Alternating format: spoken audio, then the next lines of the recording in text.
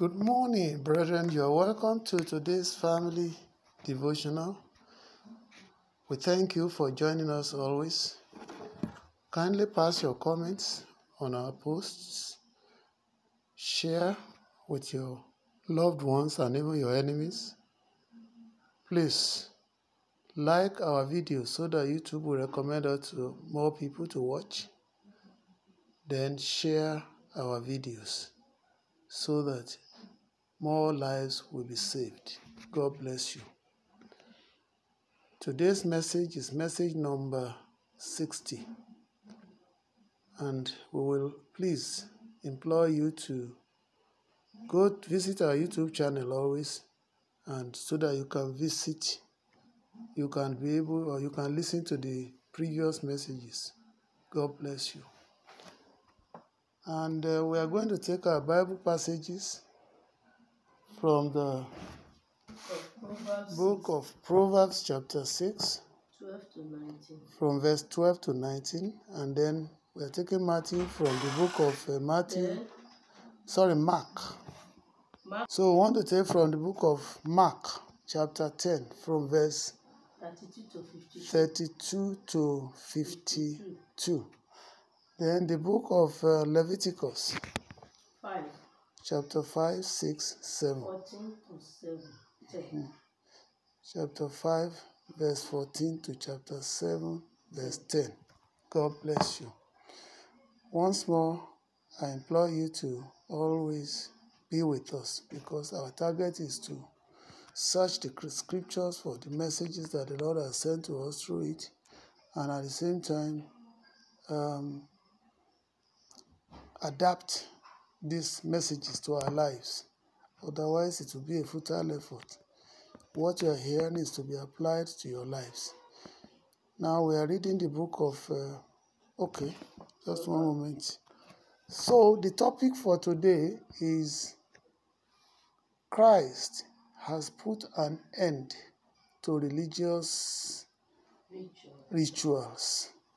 Christ puts an end to religious rituals. Amen. God bless you. We are reading Proverbs 6 now. A troublemaker and a villain, who goes about with a corrupt mouth, who winks maliciously with his eyes, signals with his feet, and motions with his fingers, who plots evils with deceit in his heart. He always stirs up conflict. Therefore, disaster will overtake him in an instant. He will suddenly be destroyed without remedy. There are 6 things the Lord hates, 7 that are detestable to him: haughty eyes, a lying tongue, hands that shed innocent blood, a heart that devises wicked schemes, feet that are quick to rush into evil, a false witness who pours out lies, and a person who stirs up conflict in the community. Praise the Lord. We want to thank God for that passage. Honestly speaking, anytime I read this Bible, I learn so much. I don't know about you. You've heard it yourself from that passage. It started with the attributes of a wicked person, a troublemaker, somebody that is a villain, and his duty is preoccupied with causing troubles even in the community. He's interested in killing, maiming, destroying. John 10:10. He is the agent of the devil, the thief, who has come to steal, to kill, and to destroy. And he enjoys doing that work. He does not cherish progress, but destruction. Some of the things that God says he hates here, the word of God says God hates here, is haughty eyes. These wicked people, they always just cause troubles all about. They will not mind their business. They put eyes on things that does not concern them, and then at the end of the day, they cause commotion all over the place. I don't know which of these 6 things that the writer mentioned here is your own portion. Do you have haughty eyes? Ojukokoro, just not being contented with whatever he or she has. Then do you have this? Are you interested in shedding blood, the blood of others, directly or indirectly? Bible says in Exodus 20, you shall not murder. And it says you shall not covet what belongs. They enjoy doing exactly what God says we should not do. Are you the type that is always just one moment? For purposes of understanding, let us read what those other attributes of a wicked person. They have haunty eyes, yes. There are 7 of them, yes. Please read that point. They lie like anything. They enjoy lying, yes. Hands that shed innocent blood. Of course, they shed innocent blood. As I did say earlier, I said it could be directly, it could be indirectly. When you talk evil about somebody, you have shed his or her blood. When you fail to take good care of your children, or husbands not taking good care of their wives, or wives not taking good care of their husbands, or all of us not taking good care of our family or parents, we are shedding innocent blood. Yes. They had their devices, wicked schemes. When you see, Bible says, man is very desperately wicked. All the days of his life, he cherishes evil thoughts. That's the book of Genesis chapter 6, I think verse 3 now. Before God wiped out the entire world, then leaving Noah and his family. Excuse me. So, it is people just cherish causing problems. You go to a place, no peace there anymore. Maybe the Bible says, blessed are the peacemakers, for they shall inherit the kingdom of God. That's Matthew 5, the Beatitudes. Amen. But your own case, I'm not referring to you as I'm talking about the people that are in the habit of this. They stir up troubles anywhere. As an husband, their own is to do wickedly to their wives. As wives, their own is to plot even evil for their husbands. They don't give peace. I mean, you go to work, you come back, your wife has caused troubles for you, and you don't even know what to do. Or you yourself, you go out there in the place of work, what you are doing is making sure that there is no peace in the place. Apart from stealing, lying, and everything, you are manipulating others. Yes?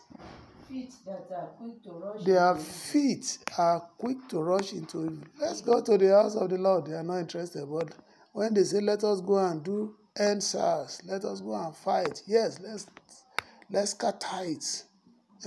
What happens? They rejoice, yes? A false witness who pours out lies. They can lie like anything, even as witnesses. They know the truth, but they bend the truth and they witness falsely against the innocent, yes? And a person who stirs up conflict in the community. You see, the community you are in, how do they know you? What do they know you for? Are you the type that is stirring up troubles amongst fellow neighbors, troubles even in your maybe landlord-tenant association meetings? Is your preoccupation to spoil things? You see, those are the traits of the evil ones. And what does God say about all these things? How did the writer conclude? He say they end up in disaster. Somebody may be doing all these things and it appears as if nothing is happening. Honestly speaking, the end of such person is predictable. It's catastrophe. Please, do not engage in such evils and ensure that you are a peace-loving somebody who fosters peace wherever you are. May the Lord God Almighty help us in Yahushua's name. Now, let's take the book of Mark chapter 10, I guess. Mark 10, Abby. Christ went to Jerusalem. He reminded the 12 disciples of what will happen to him. Mm-hmm. Then James and John asked for special favor. Let's take those three. God bless you. Of course, Christ is, let me call it a roving minister. He moves around. He's always moving from place to place. And he ministers. So he went to Jericho this time. But of course, along the way, he went with his 12 disciples. And he was like reminding them about what had been foretold about him, that he has come to save us.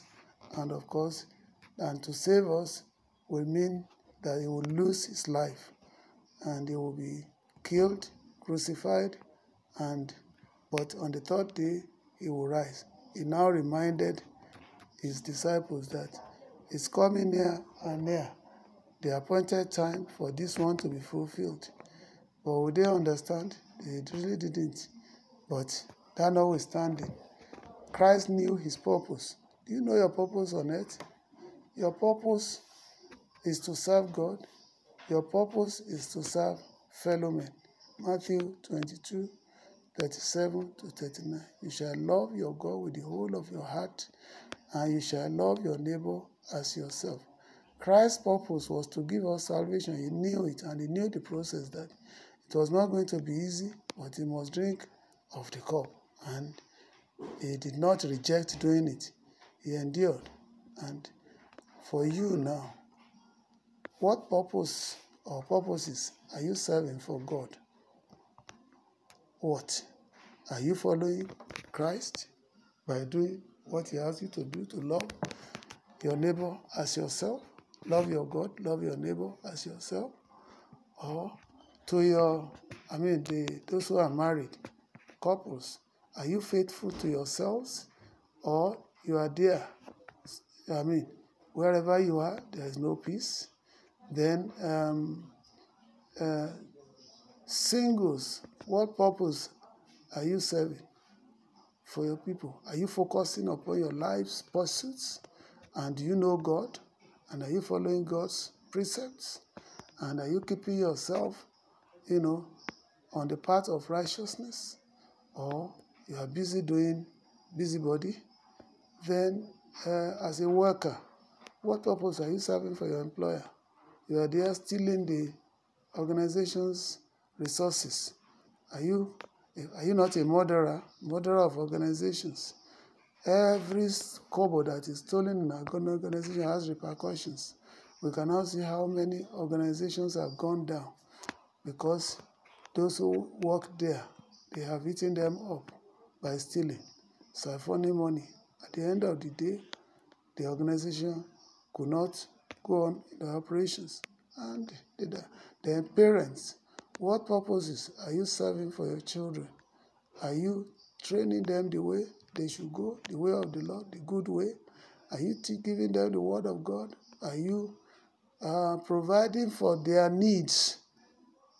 You parents, yours is not to just be rebooking your children. It's for you to take the best of care.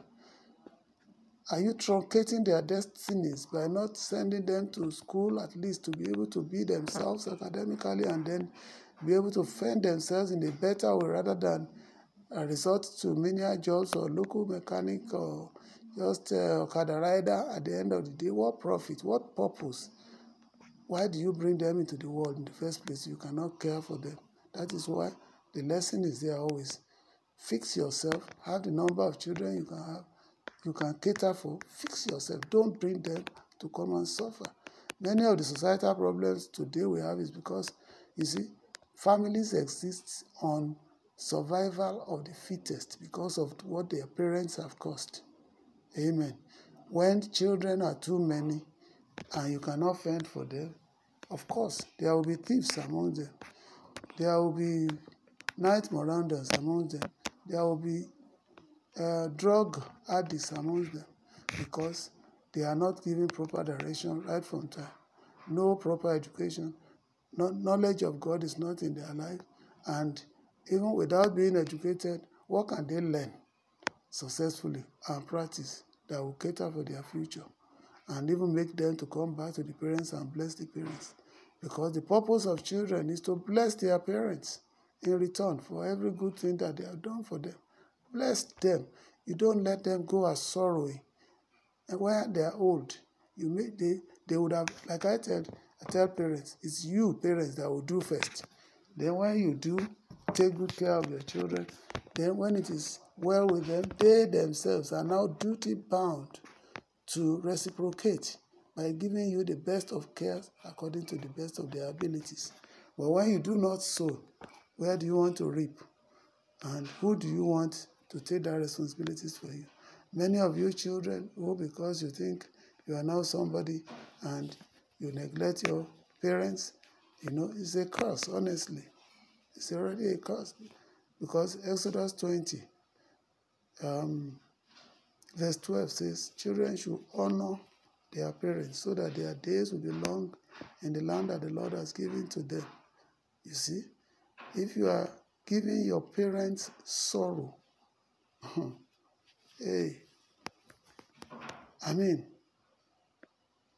your parents may be guilty of not taking good care of you, or not maybe sending you to school, giving you the room for your abilities to be properly tapped. But even when you yourself, did you become born again? Did you,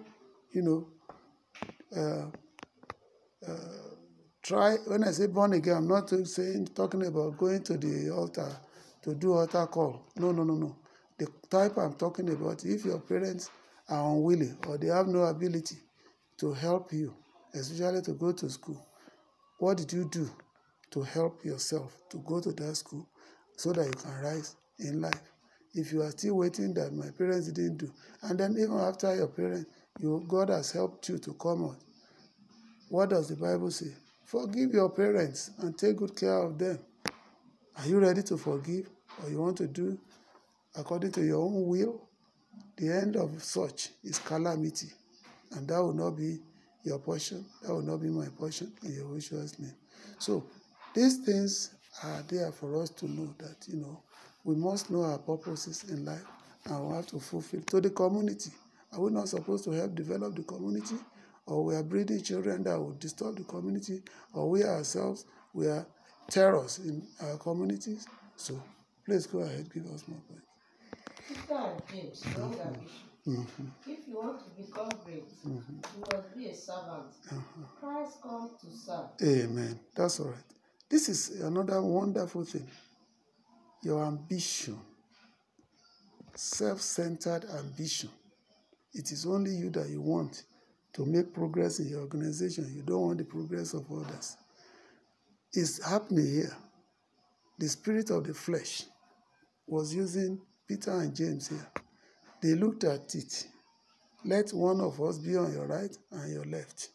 So that, vice Christ, vice Yehoshua, or vice Jesus. They are appointing positions to themselves. You know that the title Christ is title for Christ. So you now say, James, vice Christ. Peter, vice Christ. You see, they were pursuing a wrong ambition. They are not looking at what Christ is doing right before them. To go out and do good and preach and minister to people, save souls. But they are looking at the titles they will carry. They want to know who is senior, who is superior. Seniority, is so common in churches today. That's what they are after. Christ now told them, it is not for me to tell you who will be leader. He who amongst you that will be leader will be, Christ understood them that it is leadership they are struggling for. Christ understood them that, and he told them, say, who amongst you who wants to be a leader must be the servant of the people. Say, I have not come to be served, but I came to serve. You are looking at my example, yet you don't understand. I will go out to people and heal them. I will minister the word of God to them. I will do everything to make life peaceful for people. But you are looking for position. What is the meaning of your position that does not carry responsibility with it? You want to carry title. That's why people are struggling for position in the church, so that all they are looking after is they to look after their belly. Money. Doctor, bishop, evangelist, most reverend, all these useless titles sometimes that people don't understand and they put on their heads and their long robes. Everything does not reflect the work of God. Everything that Christ taught them, they are not using, they are not doing. Justice is of paramount importance that Christ emphasized most. They never cherished it. Which one do you belong? Brethren, are you so much anxious about title? If you are going to church, what should be paramount in your mind is to read the Bible, know what Christ says we should do, like Matthew 22:37-39 that says, love your God with the whole of your heart and love your neighbor as yourself. And you begin to do good to people. James 1:27, the same thing. Then Matthew 23:23, the same thing. Justice to the poor, justice to everybody. So what the essence of your title and the church going or the Bible you are reading that you do not practice all these things? You can't even forgive fellow men. So what is the essence? I was watching a film this morning and I saw a place where in a church, you see different things will take different people to hell.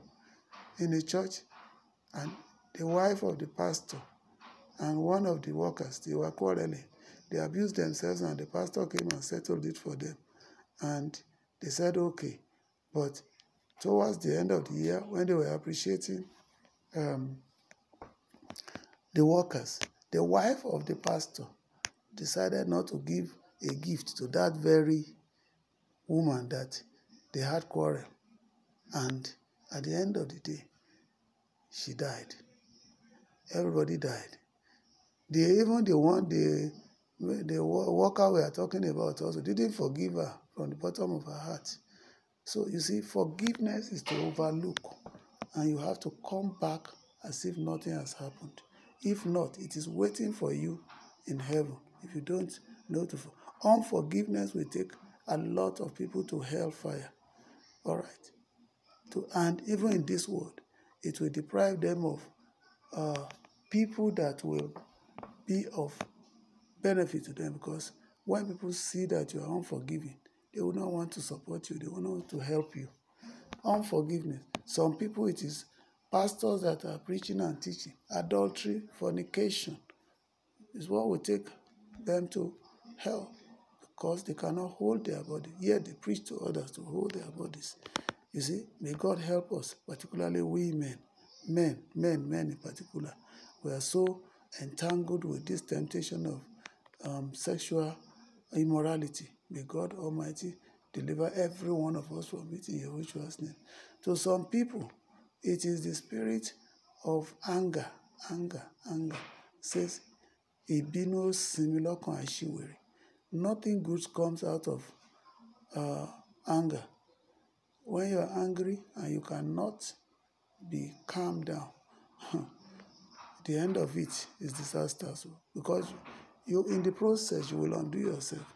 That's why the wise thing that Christ says we should overlook whatever and forgive, and then stop being angry.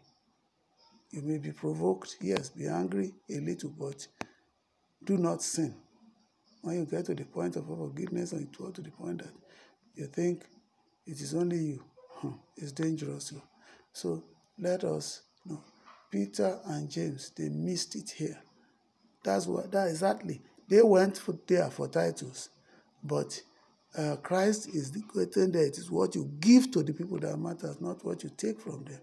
Some pastors too, ministrations of money. That one was also there on that film.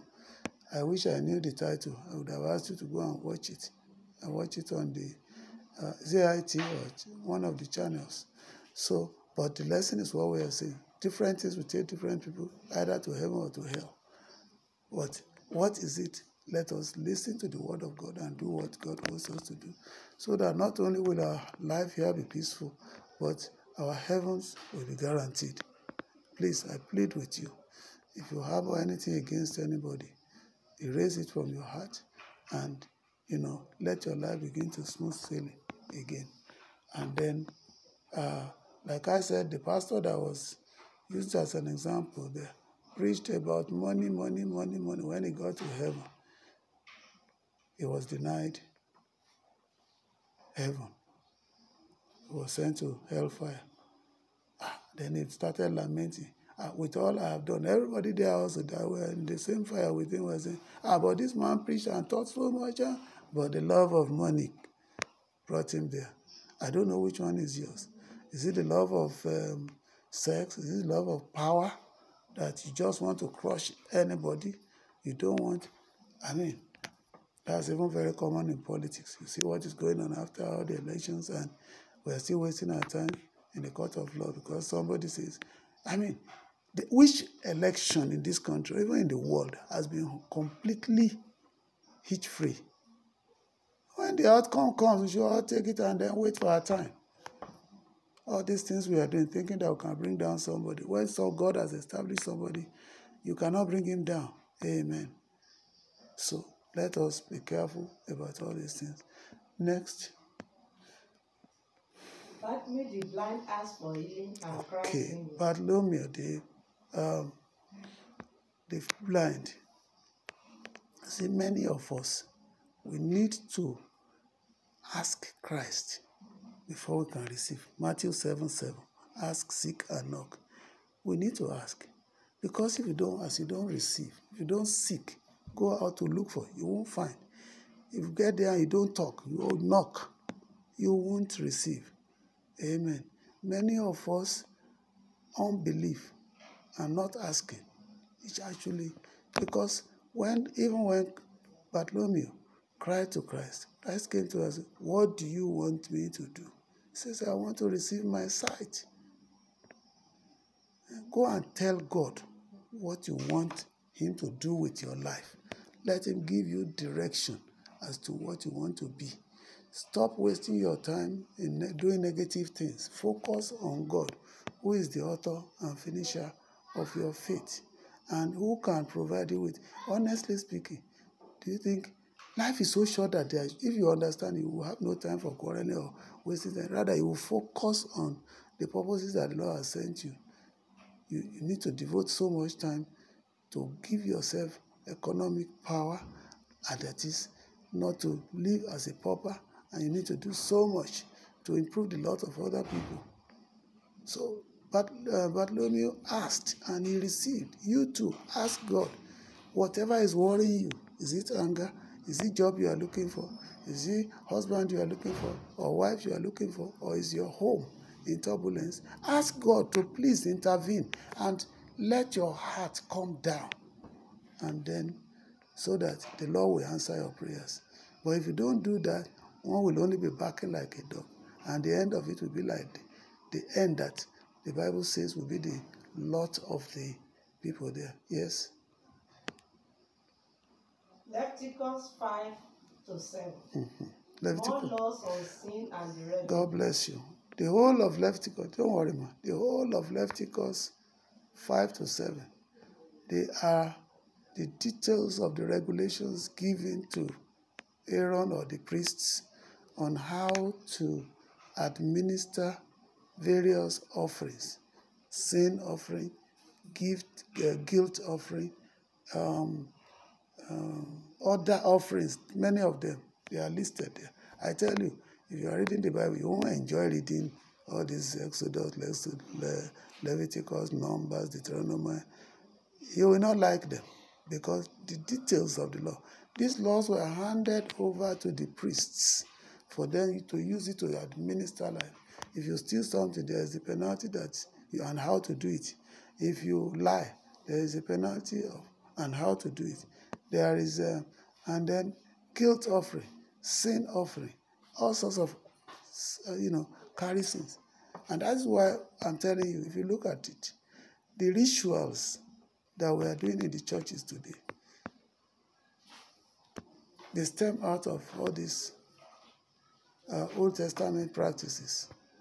The rituals, going to the river to bathe, doing everything, because they say, Elijah asked somebody to go and bathe in the river. So those periods have gone. Today, God is healing without those. Christ did not use water to heal anybody. Sometimes he will use his spit, sometimes he will use ordinary sand, sometimes he will just decree. He used different methods. But the rigidity of the law that we are all running to, Christ's, you see, the sin offering that is even of the utmost importance of all the offerings. Christ has offered himself as a living sacrifice to take away our sins. So we don't need all this rubbish. We don't. He came to save us, and he has saved us. It is just for us to follow him.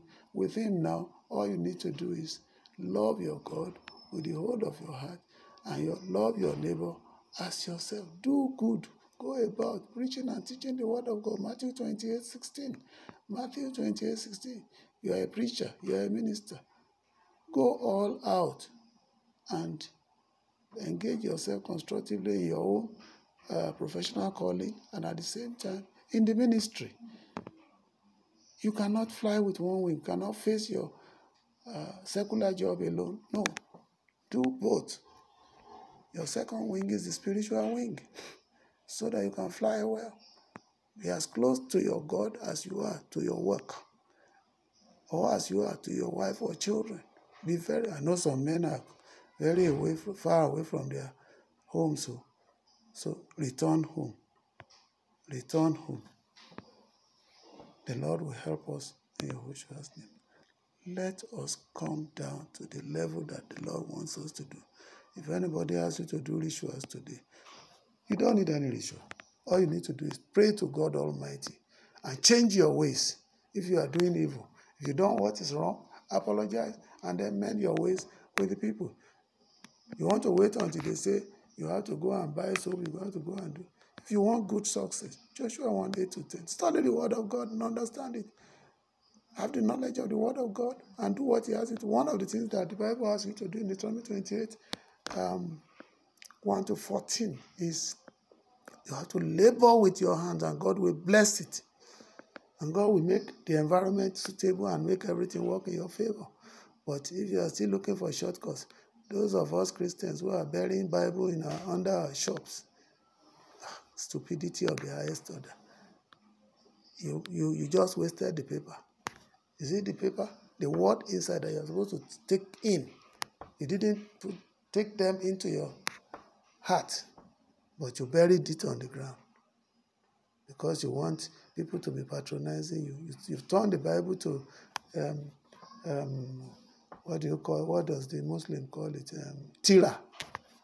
Or you've turned it to talisman. It's wrong. You're supposed to take in the word there and do what the word asks you to do. Study the word of God. It's a guide to you. 2 Timothy chapter 3, verse 16. You're supposed to be corrected, rebuked. You are supposed to lead you to God. You're supposed to be guided. You're supposed to be reproved where necessary. Anything outside this, it's not Christianity. It's ritualistic, and the Lord has removed that. Christ's death, his blood, has once and for all atoned for our sins. So what else are you looking for? Shall we pray? Heavenly Father, we just want to thank you once again for this important message this morning. Accept our thanksgiving in Yahushua's name. Lord, the grace to understand that you have taken away our sorrows, our rituals, and everything for us to now follow you in a clean way. That grace, please grant unto us in Yahushua's name. Father, the salvation you have given to us free of charge, don't let us lose it through our own stubborn hearts or not adhering to your ways. In Yahushua's name, I pray, Daddy, help us to navigate this world successfully and reign with you in the end. In Yahushua's name, we pray. Please ensure that you share to others. God bless you.